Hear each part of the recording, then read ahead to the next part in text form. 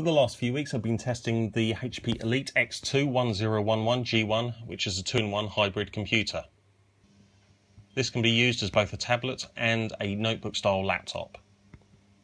The system specifications are, it's a Intel Core M processor running at 1.2 GHz, that's a 4 meg cache and 2 cores, but this can be boosted to 2.9 GHz using Intel's Turbo Boost technology. It has 8 GB of DDR3 1600 MHz SDRAM memory. It has a 128 GB SSD hard drive. And it also has Intel's tri-band wireless connectivity, which covers the standards A, B, G, N, and also the new AC, as well as Bluetooth 4. The screen is 11.6-inch diagonal, ultra-slim LED-backlit touchscreen with a resolution of 1920 by 1080. This is protected using Corning's Gorilla Glass 3, which should give it a decent level of protection from scratches.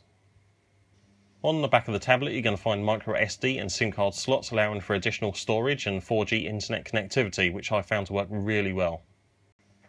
A small stylus can be found in the bottom right hand corner of the tablet. This is one of the best I've tested. It's very precise with little latency and very smooth. I really like the smaller styluses on the tablets. Unlike many of the other styluses, this one only has a single button and doesn't require a battery. Some of the positives on this machine, I found that it's really robust, especially the screen to keyboard connector and hinge. It has 2 batteries, one in the tablet and one in the keyboard, which I think is a very good idea, although this does add to the overall weight. Some of the cons of this machine, well, it is quite heavy at around 1.5 kilos for both the keyboard and the tablet, although the tablet alone weighs in around about 700 to 800 grams, which isn't too bad. The touchpad does take a while to get used to. I do prefer buttons on my touchpads.